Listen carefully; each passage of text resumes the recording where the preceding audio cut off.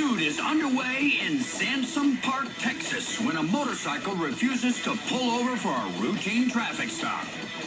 Pass on the right-hand side of the road unsafely. The officer stays with him as he calls the pursuit. We're going to go back to the commercial district here, cross over the traffic cone. We're going to be headed west on Whitestone Road.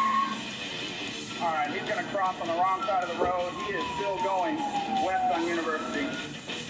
I am still the only unit in this pursuit. The Kawasaki bends through curves at nearly 80 miles an hour. Wrestling turns, I need to hold on to the wheel. When the suspect runs into traffic, he slams on the brakes and is almost hit by the cruiser. The officer calmly resumes his turn-by-turn radio broadcast. 109, we're coming up on Isabel Road. Moments later, the chase hits a dead end. He's having motorcycle problems. It's about to wreck out. If he makes it to the end of the parking lot and goes off the road, he gets away. But the bike breaks down and falls right in front of the cruiser. The suspect is off and running.